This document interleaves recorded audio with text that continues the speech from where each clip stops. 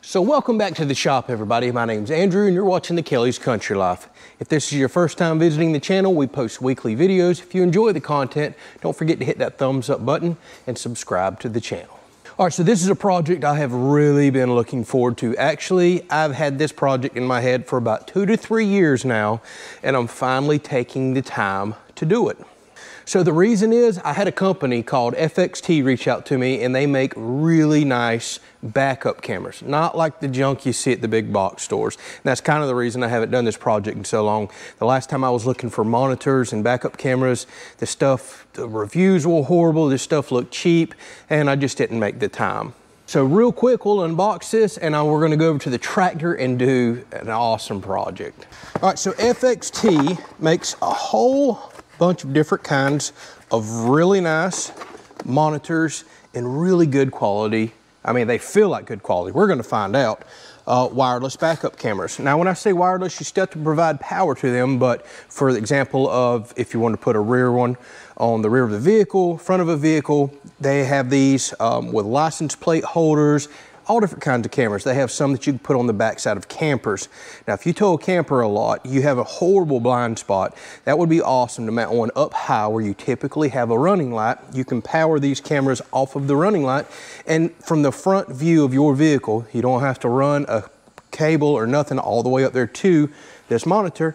Now you can look and see what's behind you as you're backing up or as you're driving down the road. You can see that blind spot.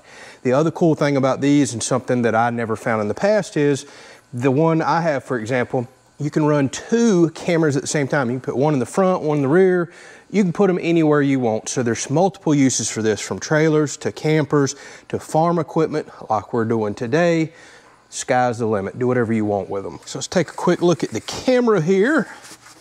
This is what I'm impressed with. These things feel amazing. And again, they make them with license plate holders. You can get different style cameras. That is coated metal. They're extremely heavy. None of that cheap plastic stuff like I've seen at Walmart and other stores for really cheap wireless backup cameras. And a little cable here with all your connections. And you just hook this up to power. Again, on the back side of the vehicle, hook it up to your reverse light if you just want it for reverse. Any of your lights on the rear. We're probably going to power it off the lights on the tractor today, so I don't have to run extra switches, power cables, nothing like that. Flip lights on and I have power to my cameras. By the way, you're going to notice me sweat a lot today. 112 degrees on the heat index here. It is miserable hot. By the way, these cameras also have IR in them so they can see at nighttime. But I love, love, love the ability to run 2 cameras off of 1 monitor. And here's the little mounting brackets. So it looks like there's a couple different types of mounting options, suction cup, another mount here. We'll get all that figured out. But this system is designed to be, looks like somewhat movable. So you can hardwire the system or use regular cigarette lighter type plug-ins right here. So yeah, you can actually move this from vehicle to vehicle if you wanted to. I'd imagine all you have to do is pick up a few different cables and you can unplug.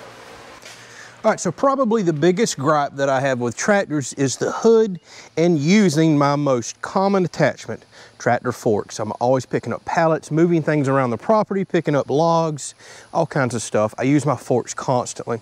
And the problem is I can't see the tips of the forks from the tractor without standing up off of the seat, which makes the tractor no longer want to drive due to safety features. So you all the time are stabbing the tips of these forks in the ground into what you're trying to pick up. It's very hard to see. And that's because the larger the tractor you get, the bigger the engine, the bigger the hood, and you don't want to sit up ridiculously high in a tractor. They all have to stay within certain height requirements.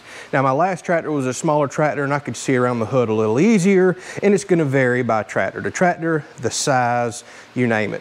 But trying to see forks that are all the way down here sticking out from back in here, you can see a lot of stuff gets in the way. So I'm thinking I'm going to either mount the camera up here or all the way up there underneath the hood. I really like the look of doing that underneath that visor is what I should call it, but I have to make sure that it's not such a wide field of view that it can't see the tips of the forks down here. The other thing that I want to do, and what got me really excited about this system, is the fact that it can run 2 cameras simultaneously.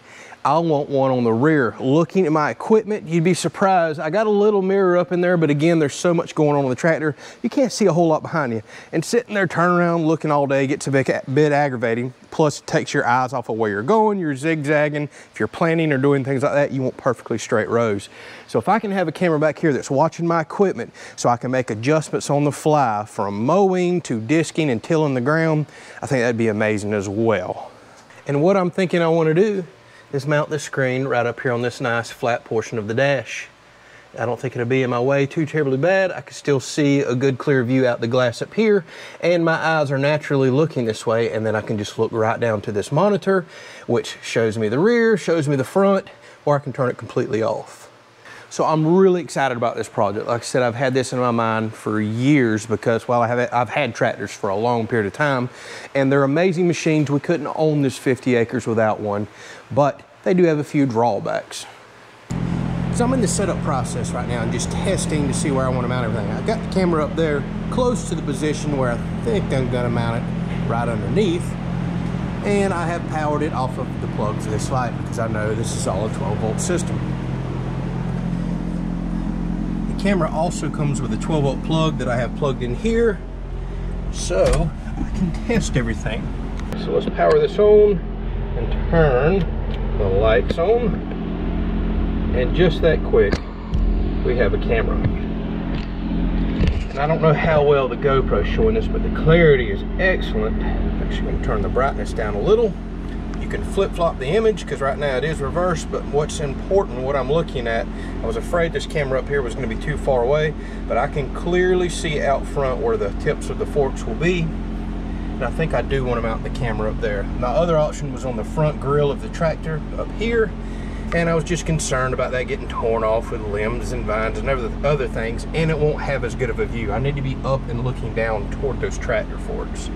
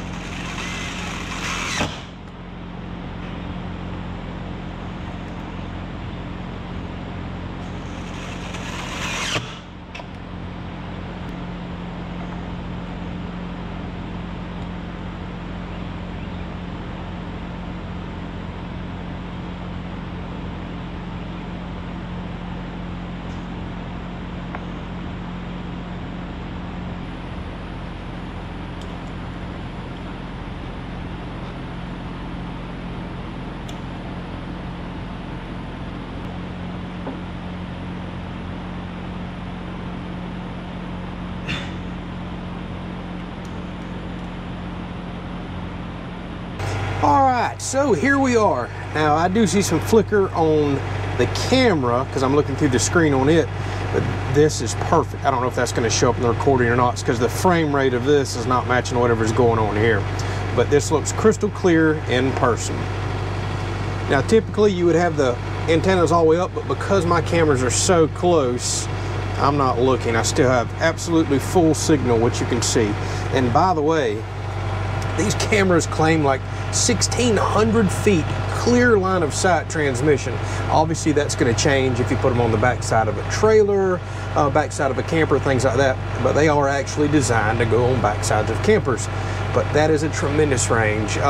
Just didn't really have a convenient way to test that. But I can tell you, one back here on the backside of the tractor, and right there, as you would expect, I am showing a full 5 bars of signal on the screen. Also, this records. I can hit the OK button right here and you see record flashing up here.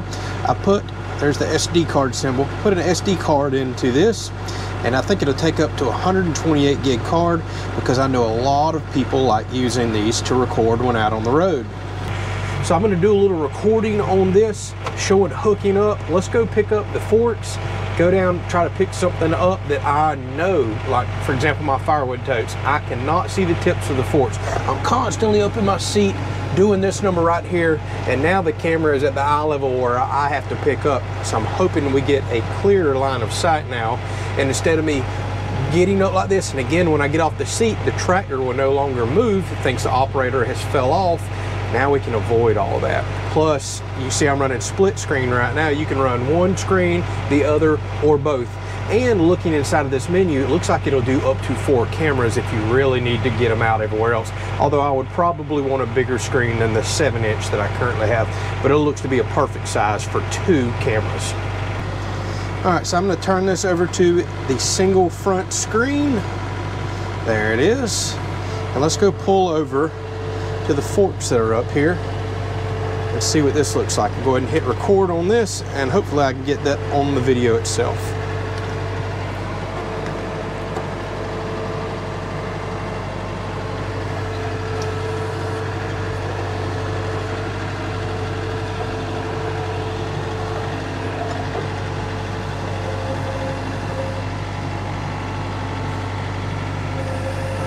Now I can see just fine on how to hook up to the forks.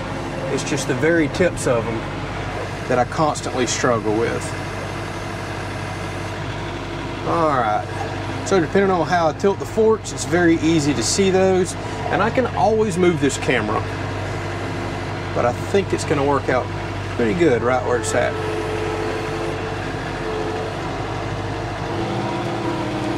So let's go down to my little wood yard. See if we can pick something up. So here's the thing, right now I'm going to show what the camera is recording. Look, it looks like you can see about 8 to 10 inches of the ends of the forks. However, sitting in the cab right now, let me show y'all my view. I can't see the forks at all, so the camera's already given me that much more visual than I can get right here in the seat.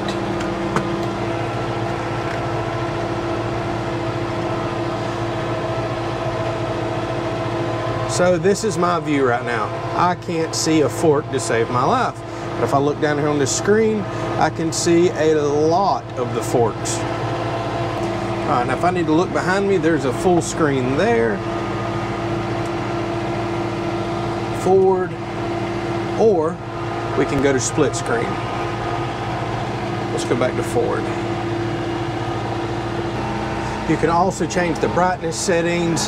There's a dimmer on it, so if it's too bright at nighttime, you can adjust all that. You can adjust the color, and I'll play with all that a little bit later. So let's go to this firewood tote right here. See, already in the cab, I cannot see the ends of my forks.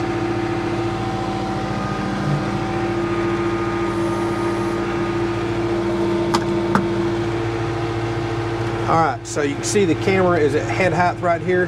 This is my view. I'll even hold the camera up. Look, you can't see the forks, you can't see the bottom of the basket, nothing. Very inconvenient. However, if we go to this, which I'm about to throw up on the screen, look, I can see a couple of feet of the forks over the end of the hood, and I can see underneath the tote itself right where to put the forks. That is awesome. That is so what I was looking for.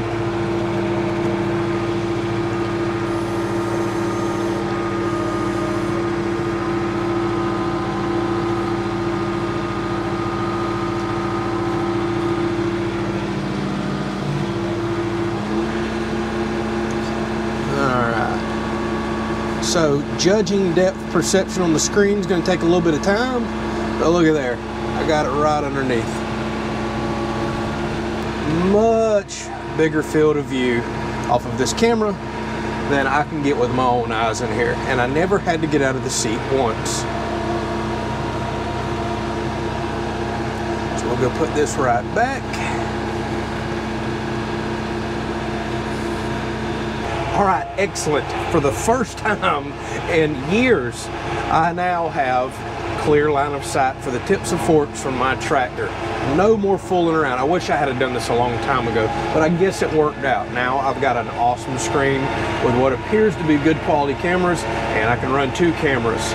All the other cheap systems I've looked at in the past before, a single little license plate camera, just really cheap stuff. Like I said, I keep thinking of the ones I looked at Walmart and a few other places, just junk.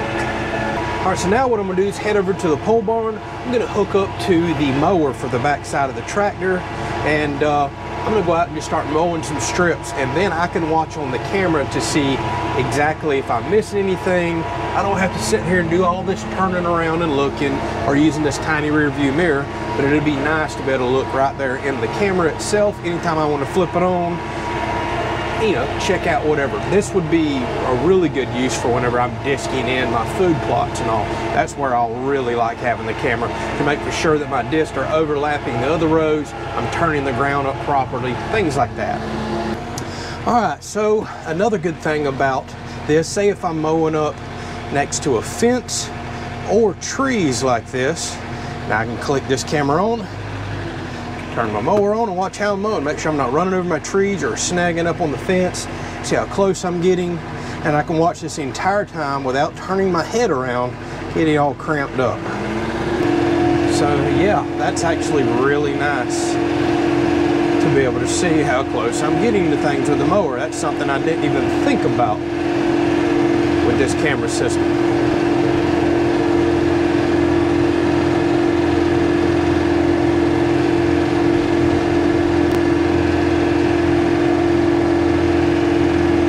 Also, occasionally I'll have pins come out and you can lose a wheel on a mower like this, especially with all the holes that the animals have dug in this field.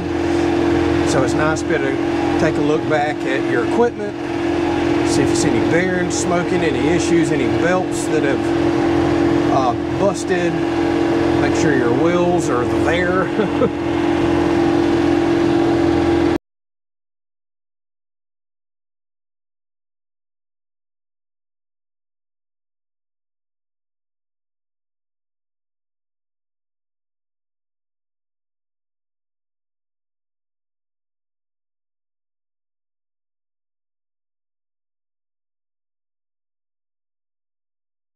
All right, so the camera that I've got mounted all the way up here, I've got it there because it's high as I could go and it not get tore off by limbs that come over the top sometimes.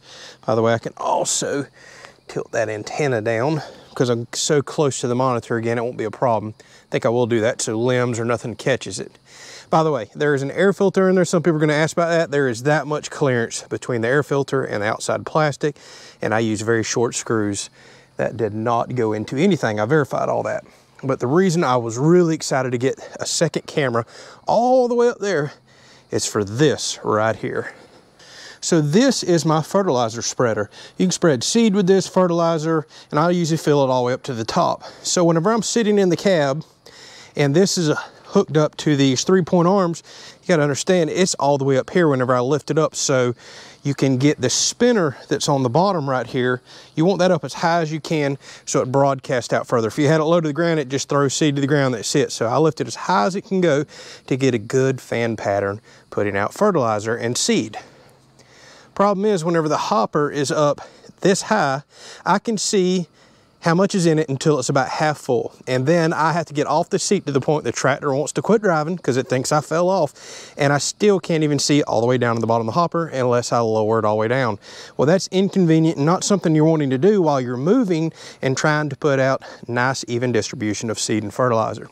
So now that camera is up so high that it should be able to look down into the bottom of this hopper right here and let me know how much fertilizer and how much seed that I have left. So I can know if I need to make another pass, come back and fill up, speed up, slow down. That's really important information.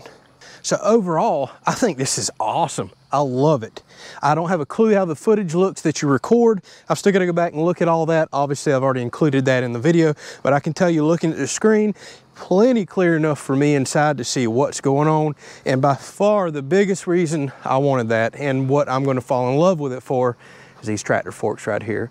So hopefully this showed y'all that there is other means of everyday items that we use, like backup cameras. Everybody thinks put one on the rear of your truck and that's what they're for. They can be used for so many other awesome things like this. But yeah, they do work very well for backing up as well. I would love to have one of these on the back side of my truck. Actually, if you could get extra wiring harnesses, I need to see if they offer them. It would be awesome on the back sides of trailers, for example, trucks, to already have a pre-wired plug-in to where you could disconnect it, move a camera. There's lots of different options you can do. The screen itself comes with a cigarette lighter plug, although I hardwired mine in here because that's where I want it to stay. But you could get creative and make this stuff portable as well, especially if you want to put it on different pieces of farm equipment as you used it, for example. Now, as awesome as this system is, this wouldn't be an honest review if I didn't mention a couple of things that bother me just a little. So one thing I was a little disappointed with was the mounts. The camera comes with this mount with the rubber on the back so it can hook to a rear view mirror. That's a nice touch. You can put this on the rear view mirror of your vehicle, and it comes with a glass suction cup mount. That is going to cover the majority of people. However, if you look in the manual, it shows all different kinds of mounts that I thought that it was going to come with, so I could screw it down to the top plastic piece or mount it in other ways. And I understand they offer so many different mounts. I understand that maybe they did not want to include them all because the price of the kit would have to go up. Me personally, I'd rather pay a few extra dollars for the kit and get all the extra mounts that are available, but that's just my personal preference. But they do offer far more mounting options than this. Just check the website out. The last gripe that I have right here on the side is where you put your SD card. You have to take a actual screw out, and you almost need to remove it from the bracket. You can kind of get the cover out of the way without removing it out of this holder, but it's a little bit in the way. So if you're going to be taking your SD cards out constantly, that's going to be a little bit of a pain. But the majority of people are going to leave an SD card in, especially if they're using it for recording traffic accidents. And you can turn that overwrite feature on, and as your SD card fills up, it'll erase it and start recording again. And the only time you're going to need to pull that card out is, well, whenever you had an actual accident. So that's not going to happen very often. But if you're planning on buying one of these and constantly taking the card in and out, just know that you have to take a small screw out. I would love to just see a little flip door right there. So the big question is, how well is this stuff going to hold up? Only time will tell. I'm very honest on my reviews. I got paid nothing to make this review. I just got sent a product to test, and I could leave a good or bad review. That's the way these things work. So if you're watching this months down the road and want to know how they're holding up, did any water get in them, have I had any issues, drop a comment down there. I will always be honest and give you my feedback on that. All right, well, hopefully y'all enjoyed that episode. It is burning up. I'm about to go get in some AC and edit this video for y'all. I really enjoyed this little project right here. It's something I've been wanting to do for years, and I am so stinking happy that I have it done now, especially for those tractor forks on the front. Thank y'all for watching. Catch you on the next video.